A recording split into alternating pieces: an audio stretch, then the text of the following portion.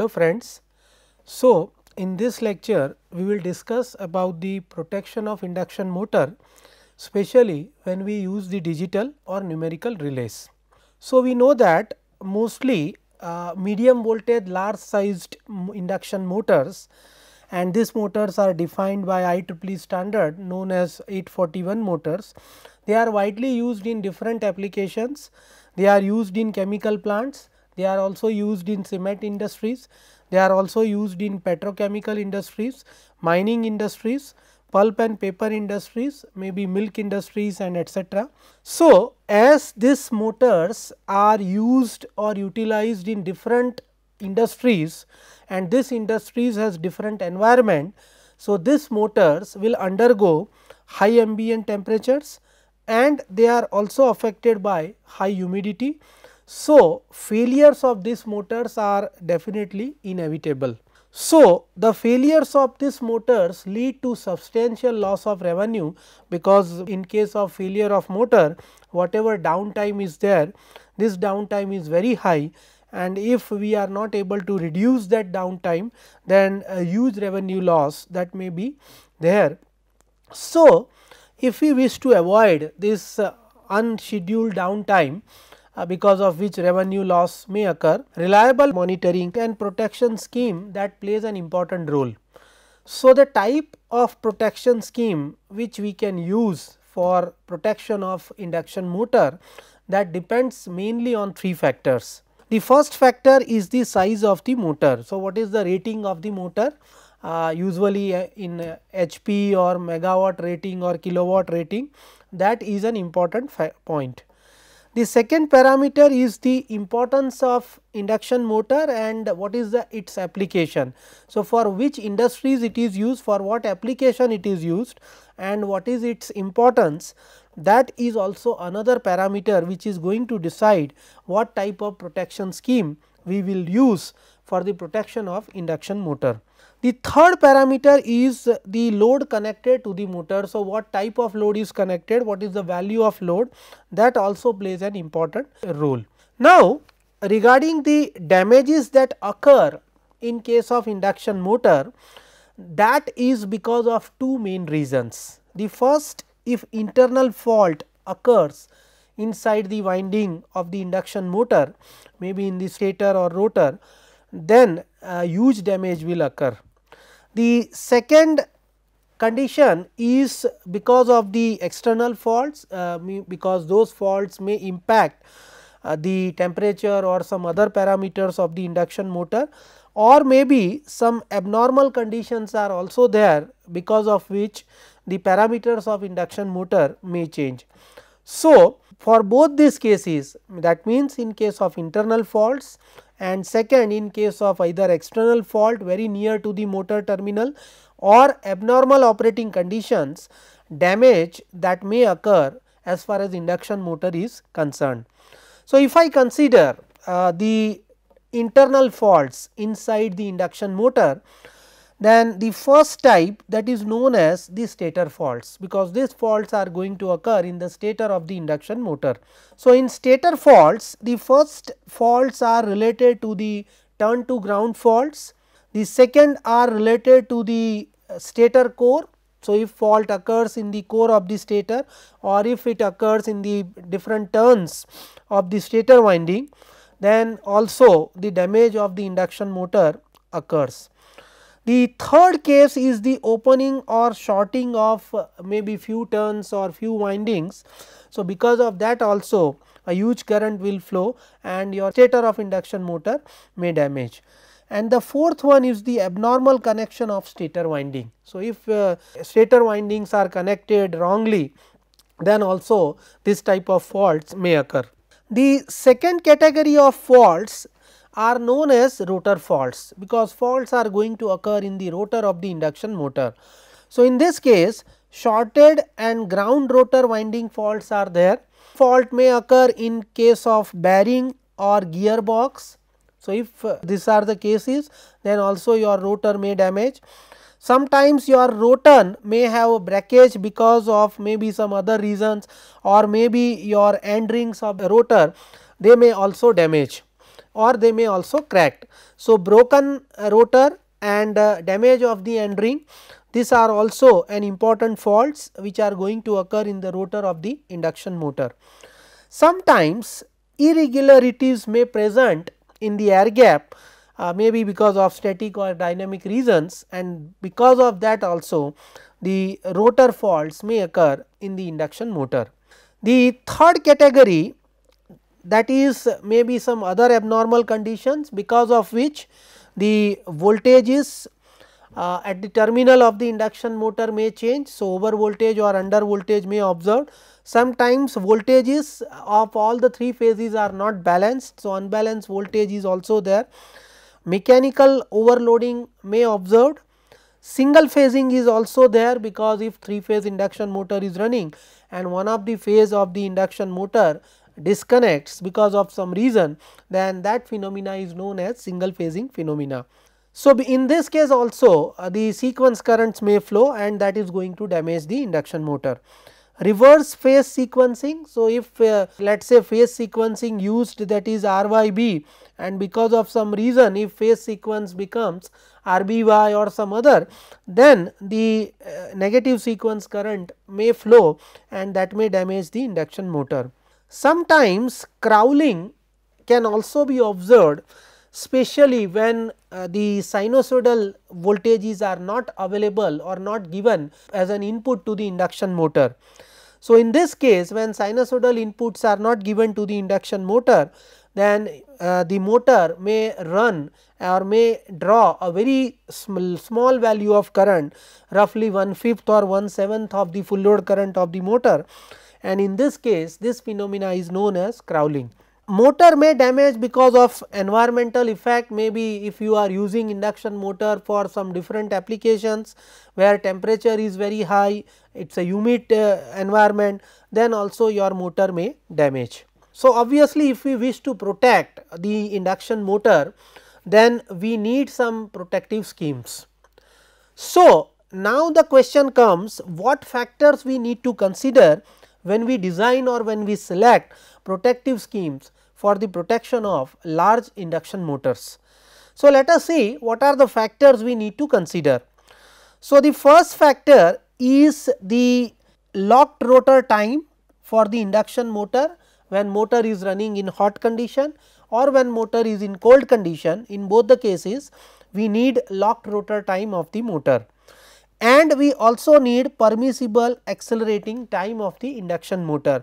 So, when you start the motor and when motor comes or motor is running in steady state condition, that time depends on inertia of the motor. So, that is also an important parameter, because of which our protective scheme may be affected. The second, we can say the time versus current curve, especially at the time of starting of induction motor, because when you start the motor, motor will draw a very high current, and whatever protective device you have used, that may also trip. So, we want to avoid mal tripping of this device, especially in case of starting of induction motor.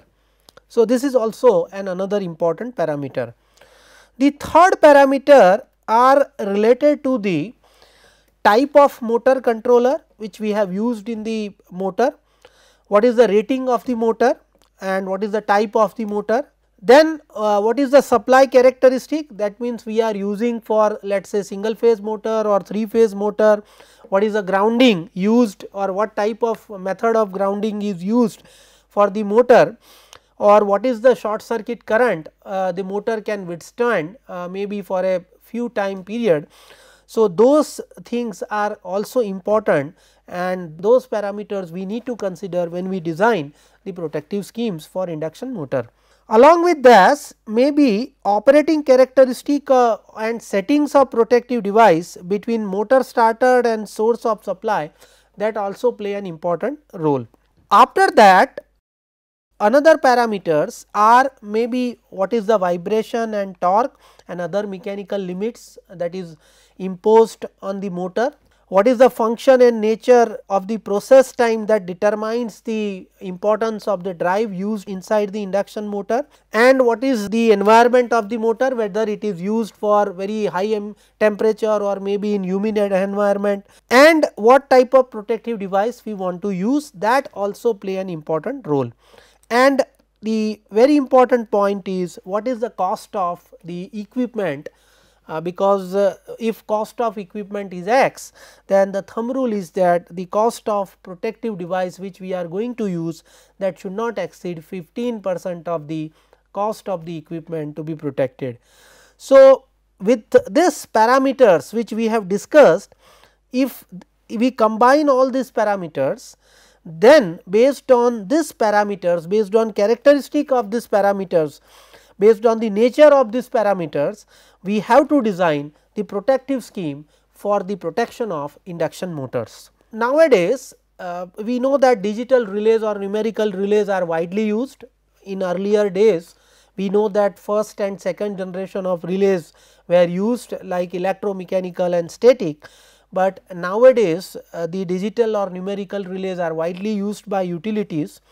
And when we use the digital relay for the protection of induction motor, this type of relays are also sometimes known as multifunction relays or motor management relays. More or less name is same, but all are nothing but the digital relay or numerical relay. This relay incorporates all the protective functions that normally achieved individually when we use, let us say, electromechanical relay for the protection of induction motor.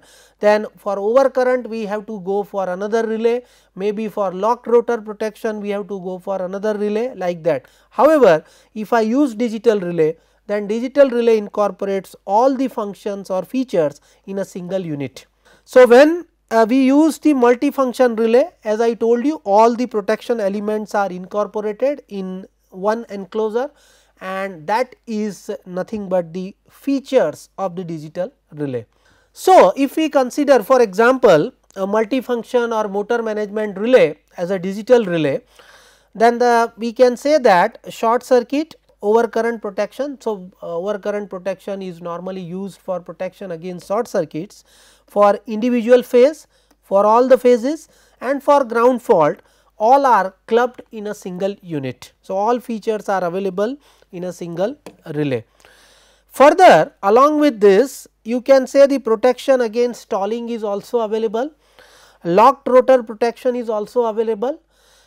Then you can say alarm if it is required in case of increase in temperature, or maybe protection is required in case of reverse phase sequence or unbalanced voltages. If you want to measure something, metering function is required, if communication is required, then all these functions are clubbed and available in a single unit, that is known as digital relay. So, now let us see what are the capabilities of multifunction digital relay or motor management relay. So, as you can see in the diagram, the motor is protected by different protective devices or element. So, you can see this lower portion green color is meant for the winding temperature detection and speed detection. So, if you want to measure the speed of the induction motor, or if you want to measure the maybe bearing temperature or some other, then you can go for either thermistor or maybe a resistance temperature detector. Maybe you can use internal or external RTD inputs of the relay, and this portion, lower portion in green color, that is meant for that purpose. Further, along with that, if you move ahead, then from here you can see the other portion, the second part, that is related with, you can see the differential protection. So, one separate CT is available here, from which the output is given to the differential protection. You may have again the neutral overcurrent with separate CT, that is also there. And as I told you, if short circuit occurs, then protection against short circuit, that can be also achieved by overcurrent. These are the instantaneous elements, maybe for phase, ground and negative sequence. And if you want some delayed protection, inverse minimum definite time relay, then time over current protection is also there for phase, ground and negative sequence. Along with this, current unbalance relay is also there. So, this function is also available in digital relay. Locked rotor protection function is also available, load jam function is also available, and in an hour how many times you have started the motor, that function is, or that measurement is also available in the digital relay. Along with this, under current and under power measurement, phase reversal measurement, locked rotor protection and under and over frequency function, because these are all abnormalities that is going to occur in the induction motor. So, these features are also incorporated in digital relay. Then sometimes if you use some other function, like as I told you, power, or maybe a loss of potential or reactive power, power factor, over voltage, under voltage, then obviously you need some voltage transformer or potential transformer. So, that is given here, and the output of this PT or VT, you can connect the relays like voltage based relay, which is meant for over or under voltage. Maybe you can measure power factor, reactive power, or maybe some other feature.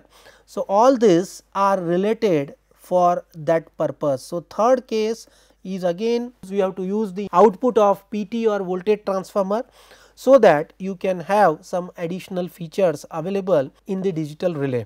Along with that, for specific event, like let us say you need to generate the motor startup reports, what is the starting current of induction motor, what is the acceleration time, etc.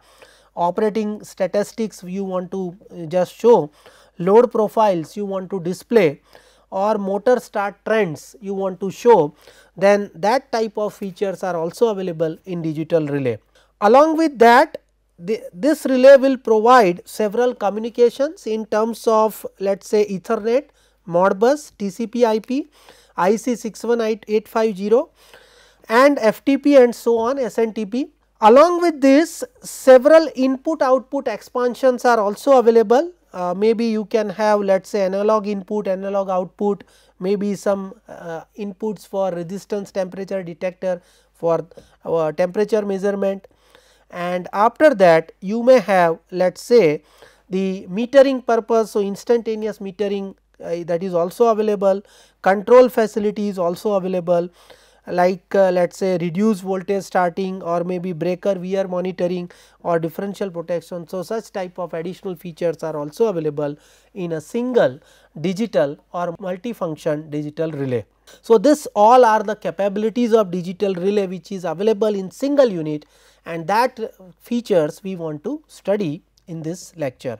Now, before we start to discuss the various functions and capabilities in details for digital relay, specially used for protection of induction motor, let us see what is the processing order in the digital relay. So, you can see I have shown here the 3-phase diagram, where the stator of the motor is shown here in 3 phase RYB. On one side, where the neutral side is there.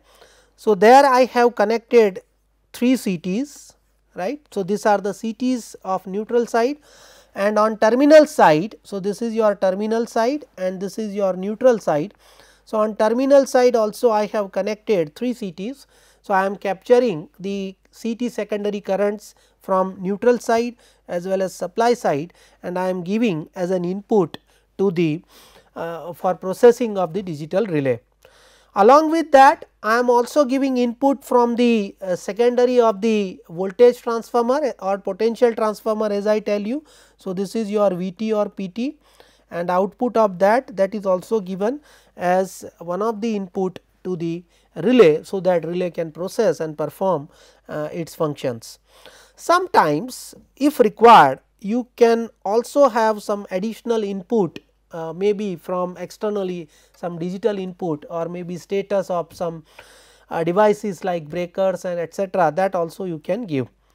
So, once you give the CT and PT inputs to the digital relay, Then the first part is the processing of this acquired signal. So, we have to remove the harmonics or noise. So, for that we have to go for low pass filter or anti-aliasing filter, maybe you have digital filters are also there, and you have to do it this along with filtering, you have to go for sampling, so that you can easily convert this signals or this analog signals into digital signals.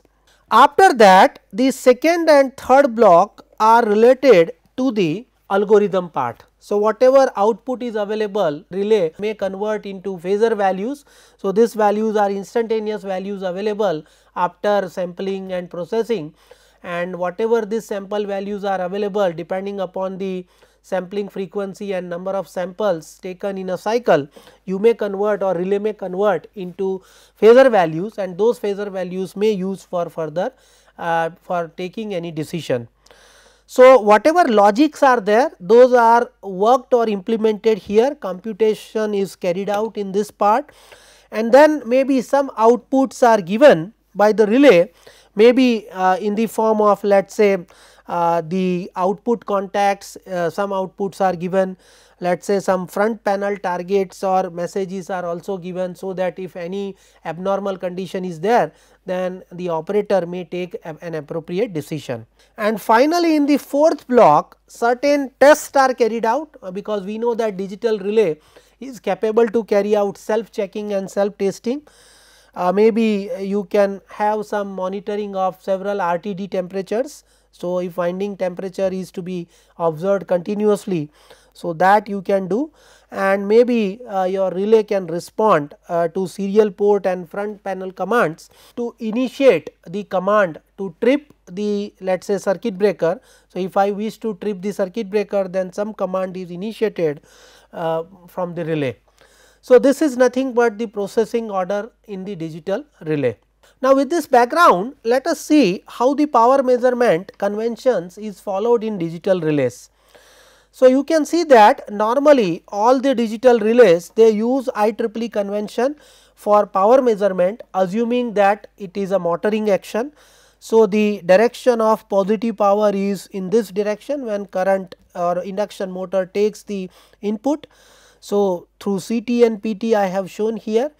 So, if I draw, if I represent this in a 4 quadrant figure or wave shape, then you can see that I have shown here 4 quadrant, first, second, third and fourth, and in each quadrant I have shown the active power on x axis positive and negative, and reactive power on y axis positive and negative.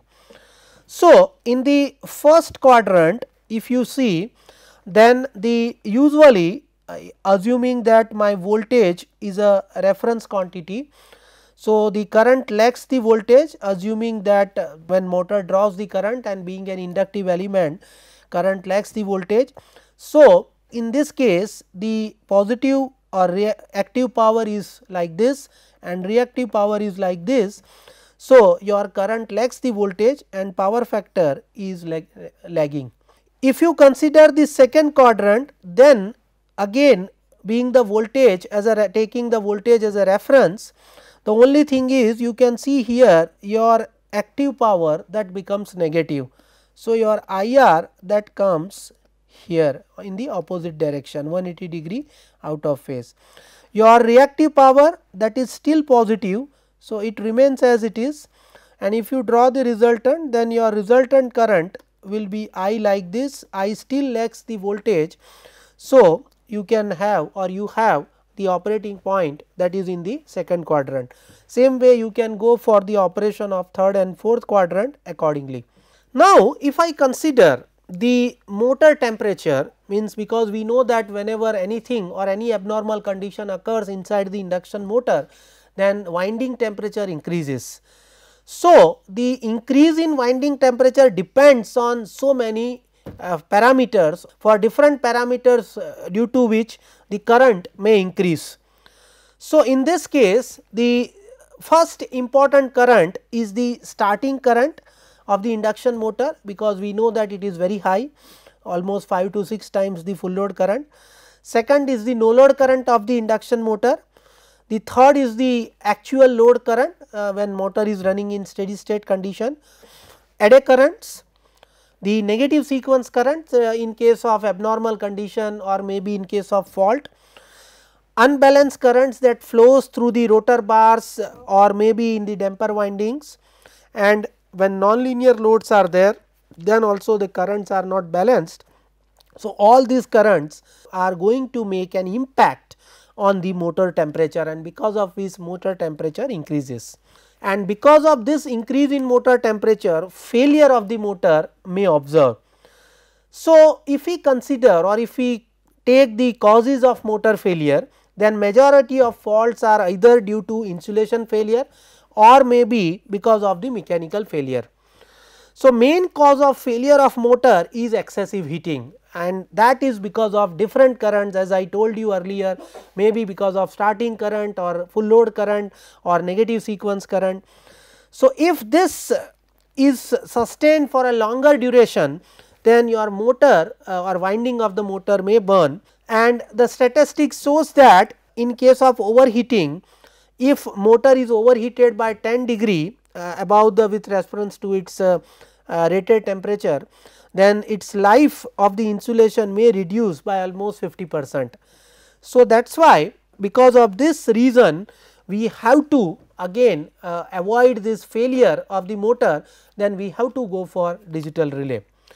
Now, the question is earlier whatever relays we were using, electromechanical and static, they are also compatible and they are also taking care of induction motor when any fault occurs or maybe any insulation failure is there.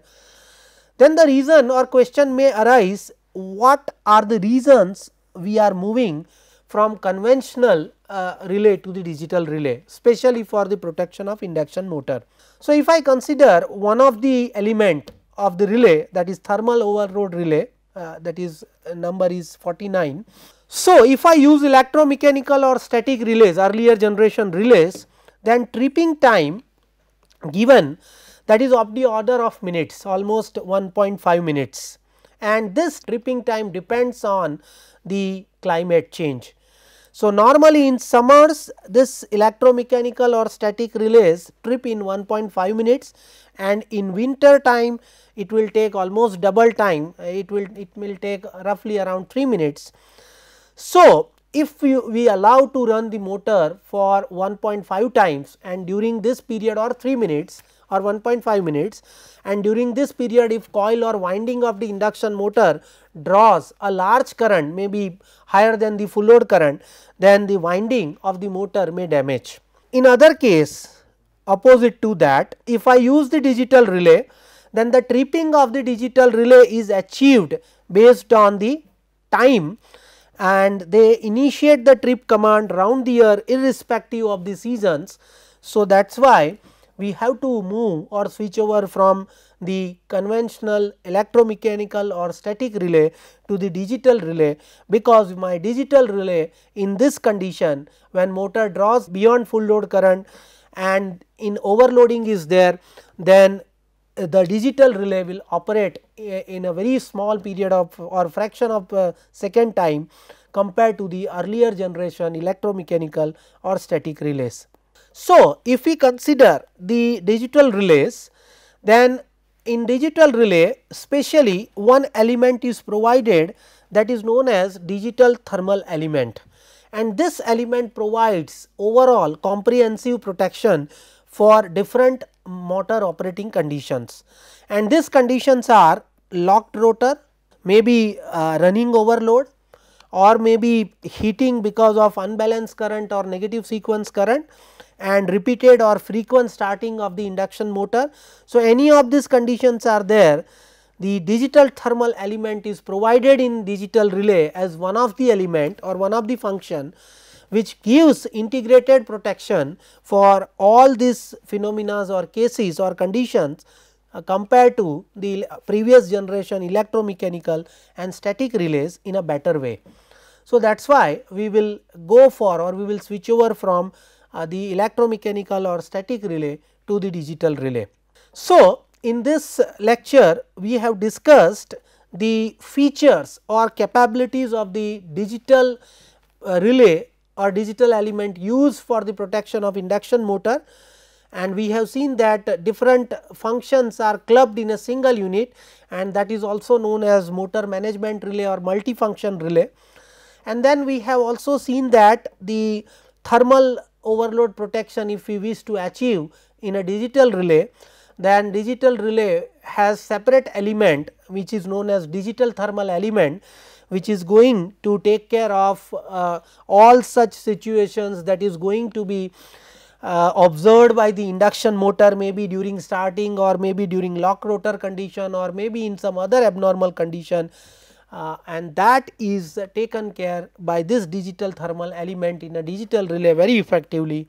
So, whatever the parameters we have discussed, based on which we can decide or think on the what type of protection scheme we can use for the induction motor, then considering those parameters, digital relay plays an important role, and it is the best option which we can select and utilize for the protection of induction motor. So, another further features of the induction motor in case of digital relays we will discuss in the next lecture. Thank you.